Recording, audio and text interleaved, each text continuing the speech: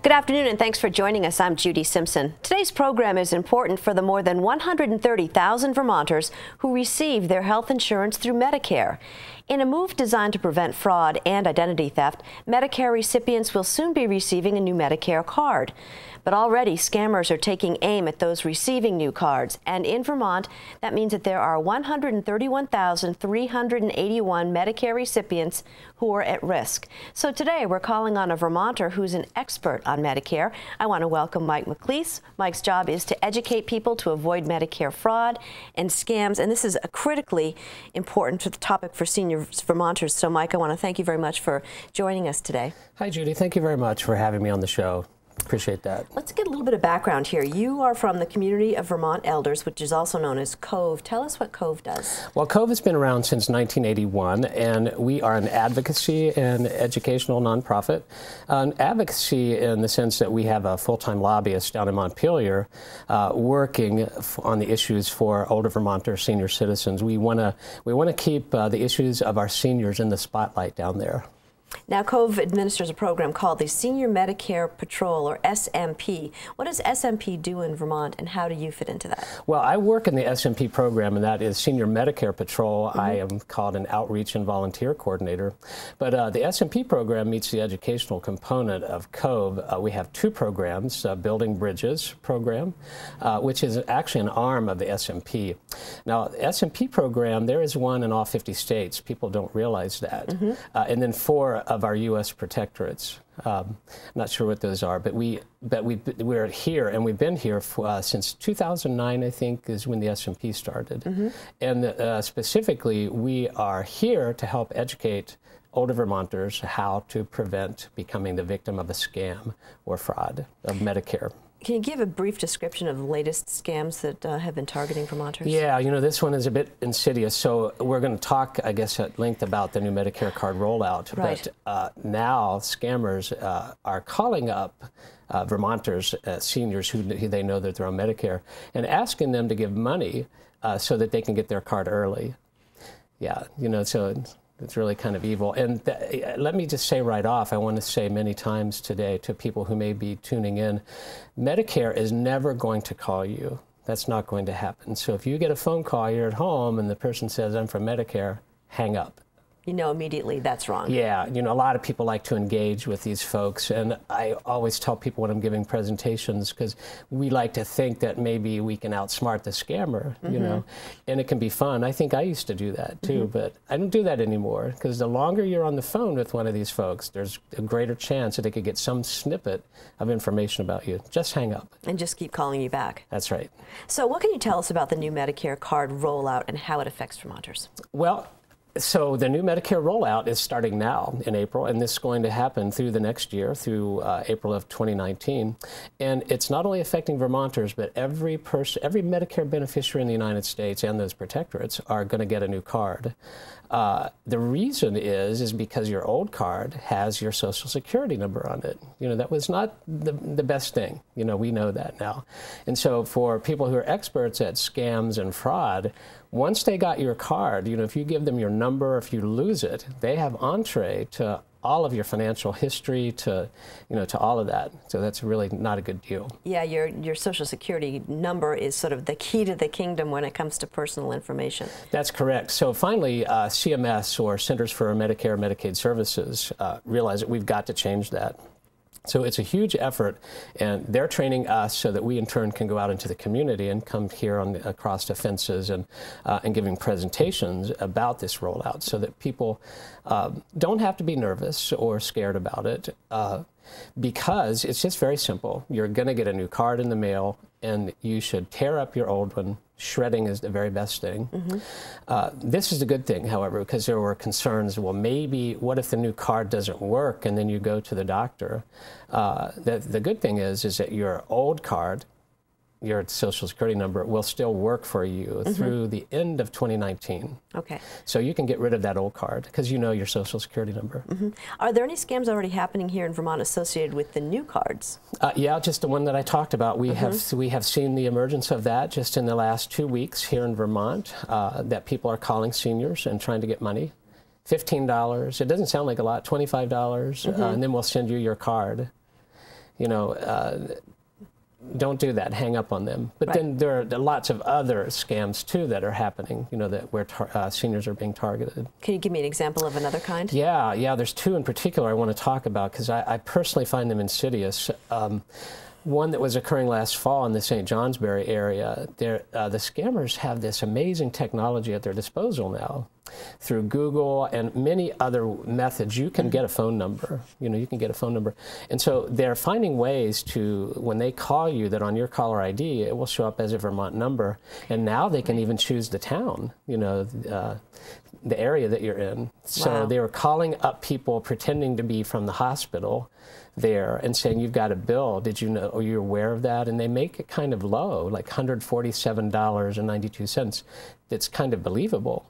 And people were falling for that. And they were giving their credit card information out. Oh, boy. Yeah, so that was happening. And then another one is a big one that's pretty awful. And I think all of us have, maybe at times you've gotten cable television or some service, and the person on the phone will say, we need to have your permission to do this. Can we record your voice saying that you accept this? Perfectly legitimate, right? So the scammers are doing this now, and they will call you up and say, Mrs. Jones, I'm so-and-so from, and can you hear me? And you may say, what? And the person will say, can you hear me? And if you say yes, they've got your voice recorded, and whatever devious thing that they have come up with to sell you or to engage with you on, they now have that permission. You know, this is really rather disturbing. I mean, how do you were talking about how you get this information out, this important information out, without scaring people. Well, you know, that is a hard thing for me because I want to talk a little bit about the SMP program, what we do that is good, that can help people feel protected. And when we educate ourselves, we have power. You know, we can protect ourselves.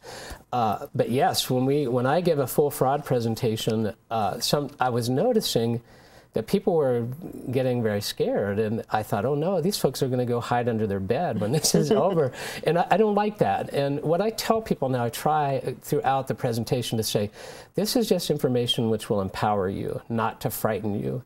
You know, I still believe personally that most people are good. I really do. It's just that the few people who are doing this are doing it from all over the world. It's not just the U.S. And they have a lot of big guns technologically to use to get this done. Right. And so what should someone do if they get a scammer call or if they make a mistake and give out personal information? Well, it happens. It happens. And the first thing I would advise is to call us at COVE, Community of Vermont Elders. And that number is 888-865-2863. If you call that number, you may get me, you might get my supervisor, one of us, and we will direct you from there. You can also reach us on our website, which is www.vermontelders.org. Also, you could call Medicare. You know, you could actually call Medicare. The number is easy. It's 1-800-MEDICARE. Another website, you can go to the Medicare website, which is just that, medicare.gov, www. But this one, I would really advise people to think about this. Some seniors don't really care about the internet. That's fine. Well, maybe you have a daughter or a caregiver, a neighbor, somebody who will work with you on that. If you go to mymedicare.gov, you can set up your own account. I highly recommend this because then you can track what's going on with your Medicare services, with your health, you know, with the visits to your doctors, many, many things you can accomplish.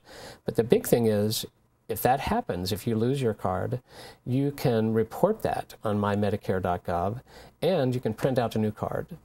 That's terrific. You couldn't do that before because it's your Social Security number, but now you have the ability to print that card out if you lose it. Let's talk a little bit again about what Vermonters need to know about this new Medicare card rollout.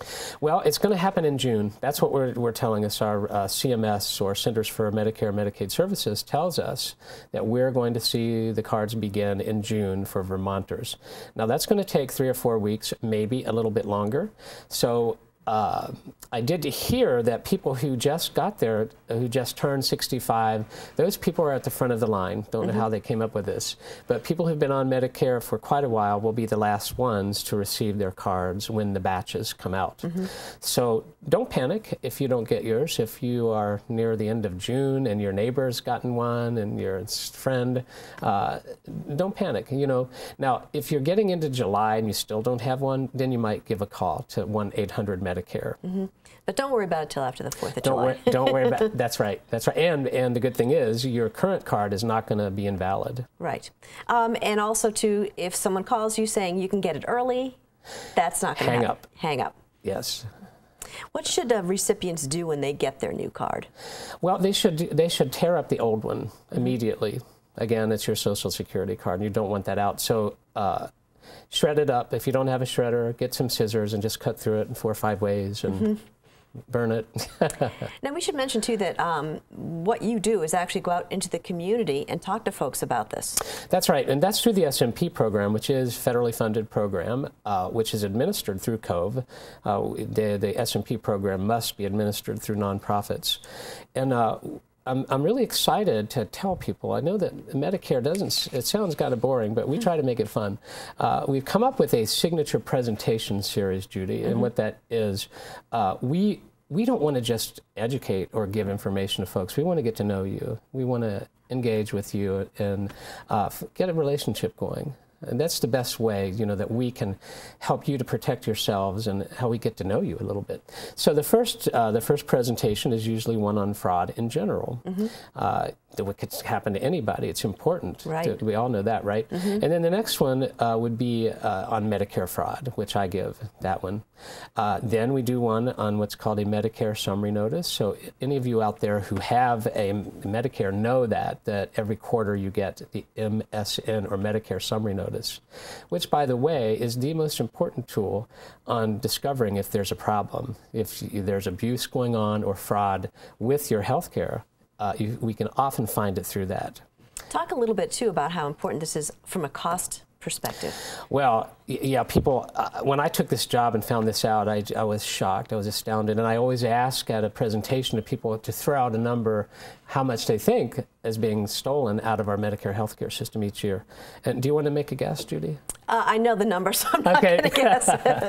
All right, that's true, I told you. But it's big. It's $90 billion. That's unbelievable. And possibly going into the 120, 140 billion. It's really hard to put a number, an exact number on it, but it's definitely up to 90 billion per year. Wow. And if we could imagine, if we can work with seniors and caregivers and all of us to try to prevent much of that fraud, imagine what that would do for the solvency of the program.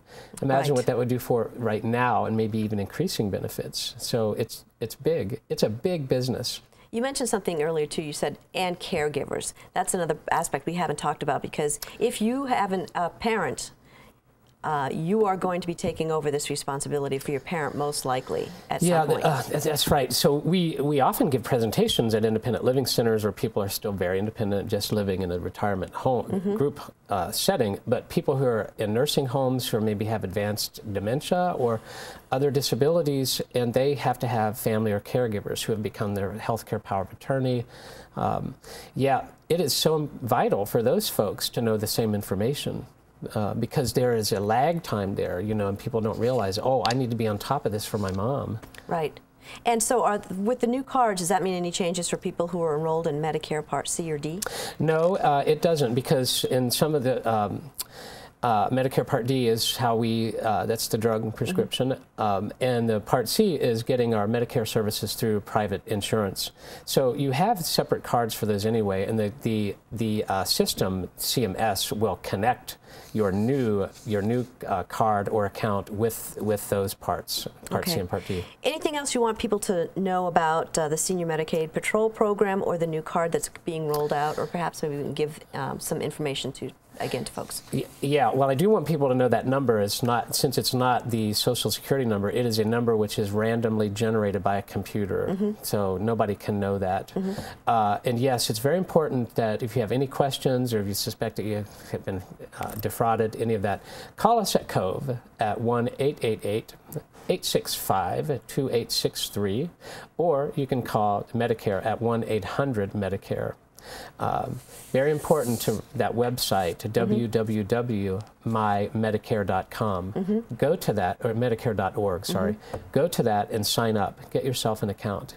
Terrific. Well, thank you so much for joining us today and talking about this important issue. Thank you, Judy. That's our program for today. I'm Judy Simpson. I'll see you again next time on Across the Fence.